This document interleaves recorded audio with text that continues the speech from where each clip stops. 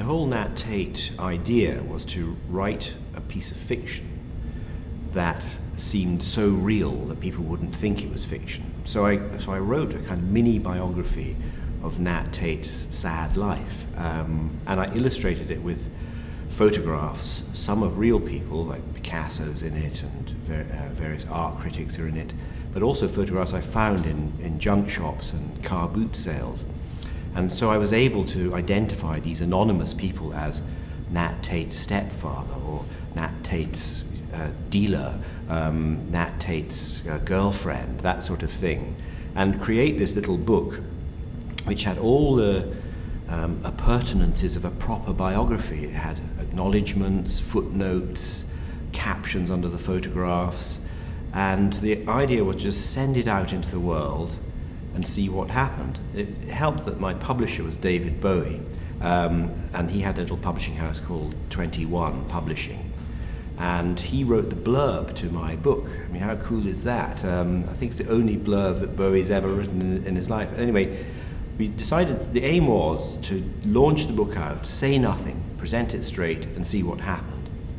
And we decided to have our first launching party in New York, in the studio of Jeff Koons, who was a friend of Bowie's, huge studio.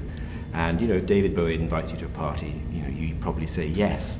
And so we had this incredible party in New York, all the kind of glitterati, art world, rock and rollers, actors, and so on. And Bowie read extracts from the book Nat Tate. That's all he did.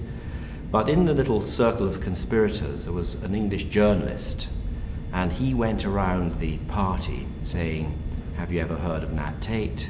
What do you think of his work?" And of course, people being people, didn't tell the truth. They started to lie and say, "Yes, I remember going to a show of his, and I think I've got one of his paintings," and so on.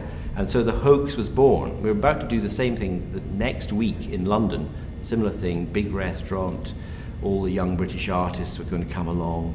But this journalist who'd got the story felt it was too hot, he couldn't sit on it anymore.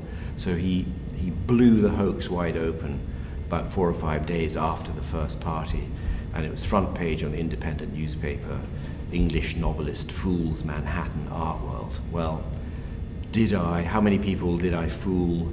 I was trying to make people believe it was true, and evidently I'd succeeded. But the whole thing got completely out of hand, and initially I was quite angry because I was wanting this sort of slow burn of weeks and months to go by and people thinking, is it real, is it fake?